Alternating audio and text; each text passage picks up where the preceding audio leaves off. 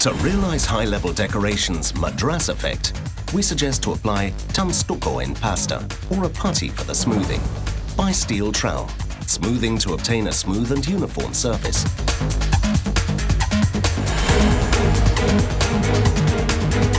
Wait for the complete drying and place the paper strips to create the tile sizes desired, alternating full to empty areas.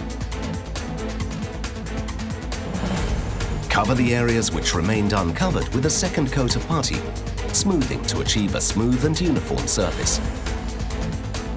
Remove the tapes when the product is still wet and let it dry thoroughly. Spread the entire surface lightly with 360 grain sandpaper just to remove any burrs left by the removal of the tapes. Remove the damp by wet cloth and apply fixative with Atomor in a ratio 1:2. Apply 1 or 2 coats of easy metal, diluting the product with a maximum of 10% water, and apply by sponge, working on it until the required design is achieved.